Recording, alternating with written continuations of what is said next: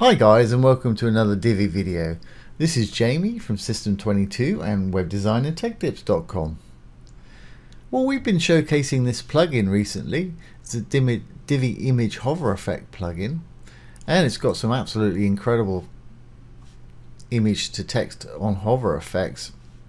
And at the moment they've got it on sale for $15, reduced from $50, so it represents a huge saving, and it's a great deal. Like I say, you get about 250 of these things. I'll put the link below the video if anybody wants to try it out. But some of these, if you followed my videos before, can be achieved. I've built them before with pure CSS, but Divi's come such a long way that now you can do a lot of these things with the inbuilt features of Divi. So today we're going to do a text to image on hover. We got some text there. It's going to spin out and reveal an image. And this is pretty easy to do, and we're just using the regular features of the Divi theme here to do this. So let's get started. First thing I'm going to do is enable the Visual Builder, and as we've not got a lot of content, I've made this a row of 4 boxes because it's only one word in each. So let's get rid of this one and we'll start again from scratch.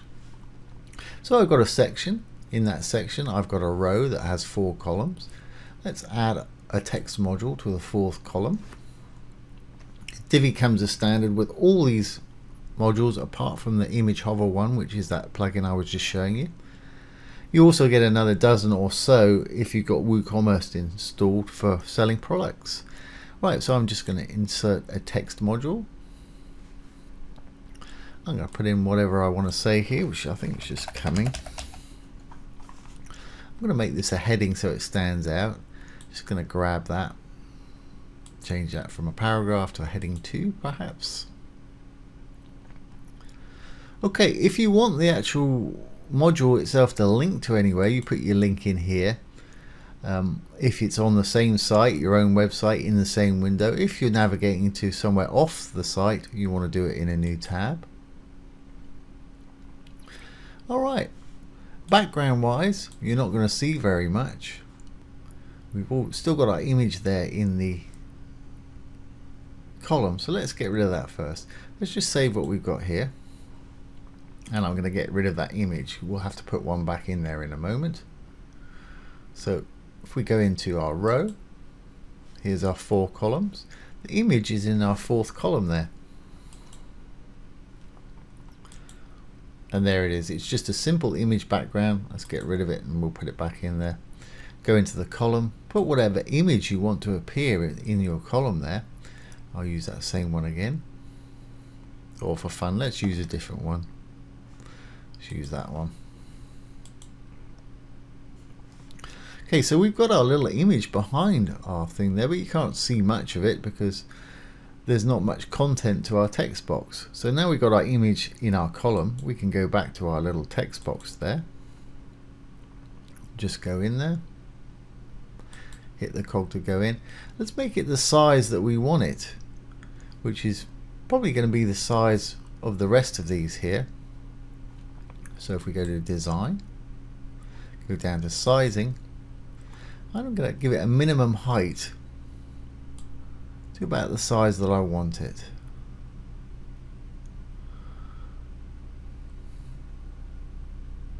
Something like that. I think it's 230 I used before. I'll make it the same as the others there. So let's just take this down, fine tune it with the little arrows there. Great. So we've got our image. Can't really see our content there at all. If we go back to our content now that we've got the height, let's go in there and let's change this to our flag, or the flag. And it's there but can't really see it too much. Let's go into our design and style it the way we want it and put it where we want it on the site. So it's a heading text, it's H2. You can either go up to it and hit the little paintbrush, it'll take you straight to H2, or just go to H2. I'm going to change the font so it's more in line with what we've got here, and Divi comes with a ridiculous amount of fonts. It really has a huge amount, and if you just hover over them it'll show you what the font looks like. I've got one that I've used here just now called Anton. It's great. I want to make it bold, and I'm going to make it purple. There, we can actually see it a little bit better there. Let's take it up in size, whatever it is we want it, something like that. I want to capitalize it, and I'll give it a little bit of text shadow, make it stand out a little bit more. Remember, it's going to be on the page on its own, like our little one right here. Okay, so I want it to be centered, so let's put it in the middle. Now I just need to push it down to where I want it. So let's give it a bit of spacing on top of, say, 100. If we go down, we're still on the design tab, and go down to spacing. Let's try 100, maybe too much.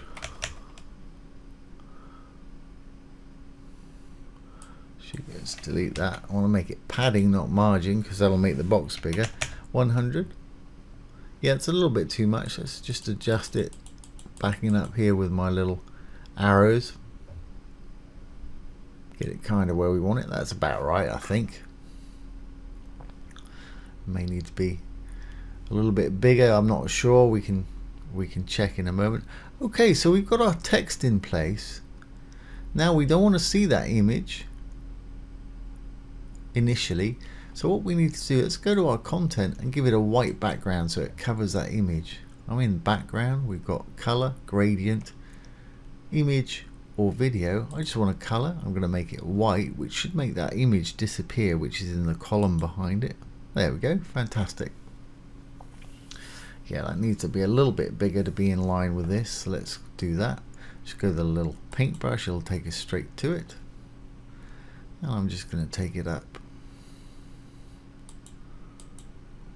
I think that looks about right. Great. Okay, so we've got our title right there, and what we want to do, we want to make this sort of twist and disappear and reveal a picture on hover. So to do that, still in the design tab, let's go down to our filters. And before I do the filters, let's go to transform just below it. And we're going to have it rotated. So I'm going to go to rotate, the third one here, and let's have a look. Now this is common to all Divi modules. If you go over where it says in the dark legending and these icons appear, if you've got an arrow, it'll give you the option to do two states: a desktop state, which is when your mouse is not on it, and a hover state, which is when your mouse is on it. So on the normal desktop state, I want it to be right where it is. When they hover on it, I want it to spin out and reveal the picture behind.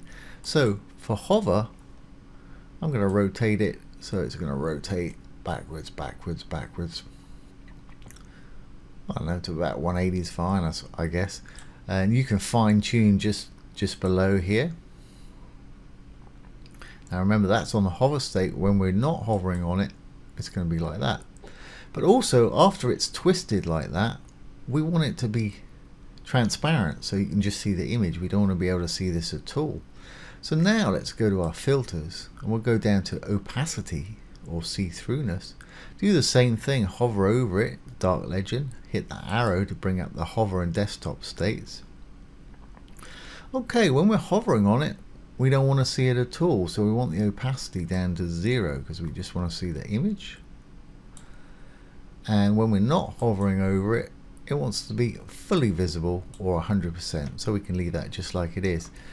Now the time it takes to spin and disappear, default's 300 milliseconds. That's too quick for me. If we go to advanced, down to transitions, there's the duration, and there's the default 300 milliseconds. I'm going to put mine up to just over a second. Just makes it a little more dramatic. Obviously you put yours how you want yours. Second and a half's probably too long, and I'm going to change it to ease in and ease out. If you play with these speed curves, you'll see the difference. Ease in sort of goes and then slows, and then when you take your mouse off, it'll go and slow again, which is a nice little effect. So I think if everything's in place here, we should have it finished now. So let's save our changes.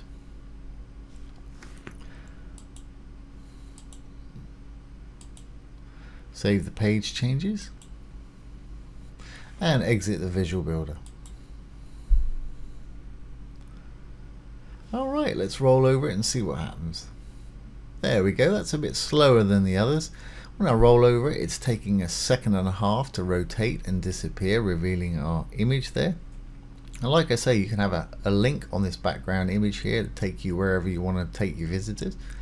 Then when you take your mouse off, it's going to take a second and a half to roll back in. The others over here I think are doing a second. So you can just do it whatever works for you. But that's a nice little effect to have on your site. If people are rolling down your site with their mouse, they roll over something like that, it's going to take their eyeballs straight to it. So I hope you've enjoyed that and found it useful. If you have, please ring the bell, give it a thumbs up, comment, share and subscribe to our YouTube channel. Once again, this has been Jamie with System22 and webdesignandtechtips.com. Thanks for watching. Have a great day.